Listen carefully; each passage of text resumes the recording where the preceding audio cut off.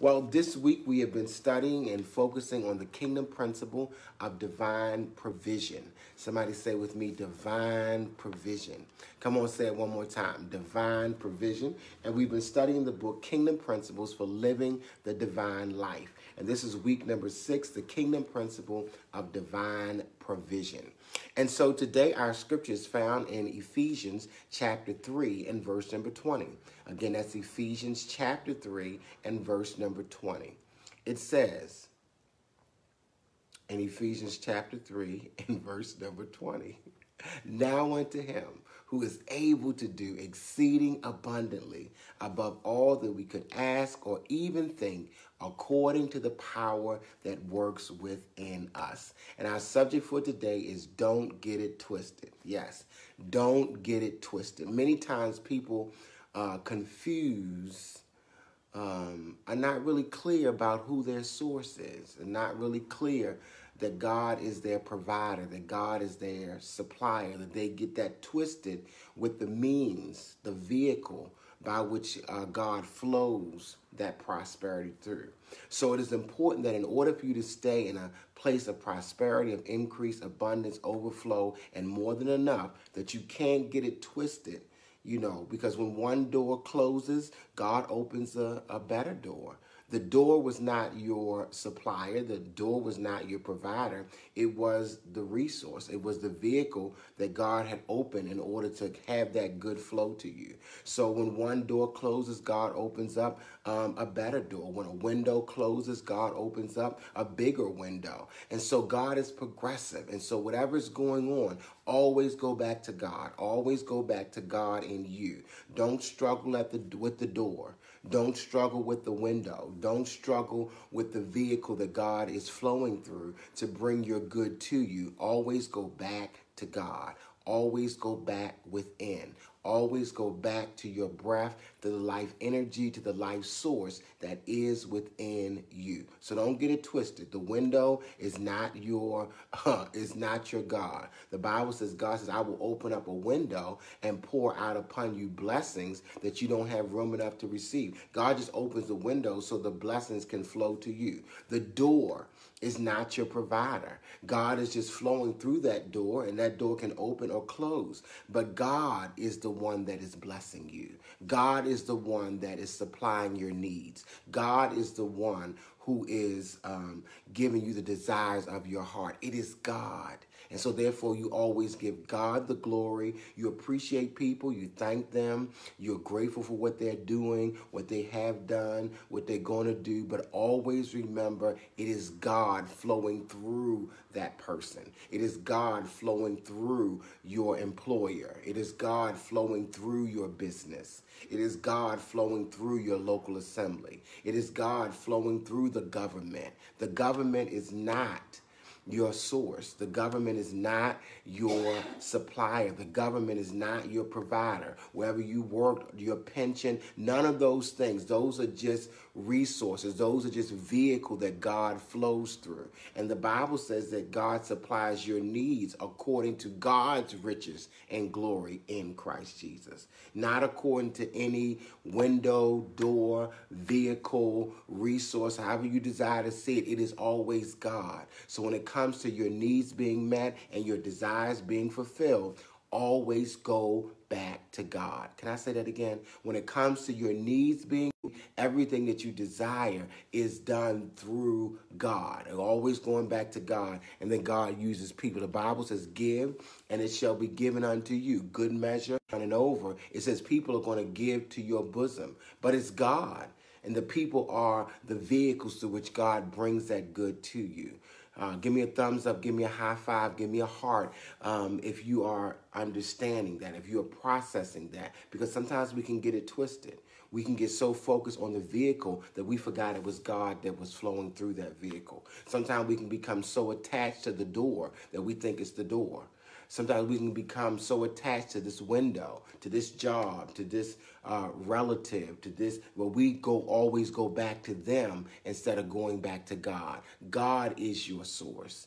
God is the one who provides for your needs, and God is the one who supplies you with the desires of your heart. And so when we forget that it's God, when we get it twisted, things happen with those vehicles so that you'll remember that it's God.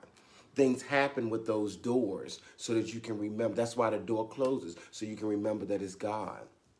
Sometimes things happen with those windows so that you can remember that it's not the window, it's God. Sometimes things happen in relationships so that you will know that it is God and not that person. Sometimes things happen on the job, happen with the government. The economy goes down or the job downsizes, so you can always go back to God as your provider. So you can always go back to God as your source. God will flow through many different people, through many different channels, through many different conduits, through many different resources. But at the end of the day, it is God. I'm leaning and dependent on God. I am completely relying on God. Not people, not places, not things. I'm totally trusting in God. The Bible says, vain is the man, is the person that puts their trust in man as your source. You know, God is your source. So always go back to God. Always make sure that you are seeing God through this person, God through this place, God through this thing. But it is always God. And so therefore, God is where I go to. And I don't know, I'm not always clear what way God is going to flow, how God is going to provide, what vehicle God is going to use, but I know that it's God that is supplying everything that I need. I know it's God who is providing for my need and giving me my heart's desire. So let's just take a moment to go within and remind ourselves of the truth, that I don't have to suffer financially because I'm remembering in this moment that God is the provider of my needs and the supplier of my desires. Come on, let go of the suffering. Let go of the financial challenge. Let go of all that's going on and go back to God, because God is the one. Don't get it twisted. Don't get it mixed up, and don't get it confused. That God is your Father. Come on, take another deep, conscious, cleansing breath. Hold it and release. Breathe in again, hold it, and let it go. Inhale one more time, and slowly exhale. Doesn't that feel good to go back to God? All right, so don't get it twisted. Pulley point number one. Don't get it twisted between the source and the resource. Don't get it twisted. God is my source. Everything and everyone else is a resource. The resource might change, but the source never changes. He says, I am your God. I am the God that changeth not, that I am the same yesterday, today, and forevermore. So the resources might change, but God never changes. God is my source. Everything and everyone else is a resource. And when the resource changes, I go back to the source. I don't try to make the resource function. I go back to the source. So don't get it twisted. When something happens with the resource, you're always going back to the source. The purpose of the resource is to point you back to the source that is within you.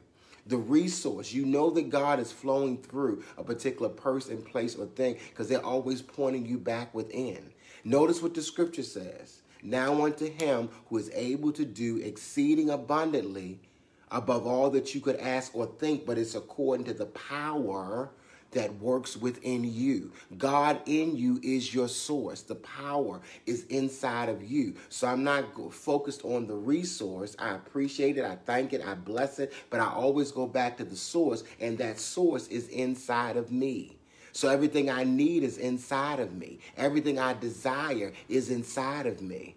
I have the power to create it, to manifest it, to bring it into expression because it's inside of me. It's according to the power that works in me. The same way it says according to the riches and glory in Christ Jesus. The scripture says that God is able to do exceeding abundantly above all that you could ask or think, according to the power that works within you. So bullet point number one, don't get it twisted. God is the source, and everything and everyone else is a resource. And if you ever get it twisted, you always know that something's going to happen with that resource so that you can go back within, which is your source, which is God. So sources and God is a source, and everything else is a resource. Pulley point number two. God is the electricity, and everything and everyone else is the conduit. You know, a conduit covers over the electrical wires. It protects them, and it allows the currency of the electricity to flow through the conduit. And so people, places, and things, I'm giving you another metaphor, like source and resource, electricity and conduit. Don't ever get the electricity confused with the conduit. Don't ever think that the conduit is the electricity. The power is God. There's only one power and one presence in all the universe, and that power and that presence is God. That power and that presence is good. It is in us. It is flowing through us, and it is functioning as us. God is my power.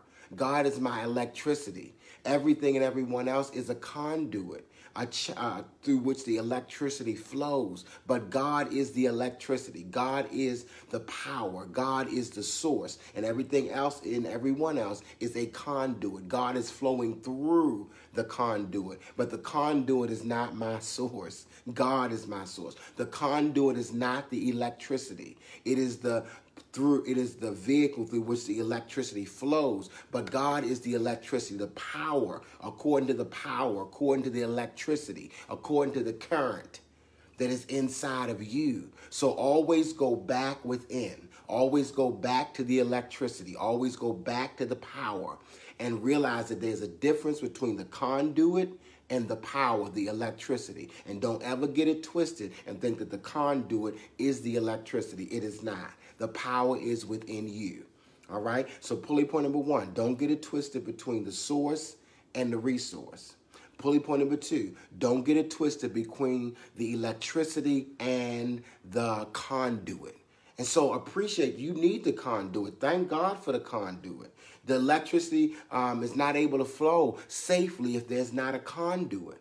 But the conduit is not the electricity. The electricity is within you. The power is within you. God is within you. And so you're not dependent on the conduit. You recognize the conduit for what the conduit is. But the real power, the real electricity is inside of you, according to the power, the consciousness, the awareness that is inside of you. Pulley point number three.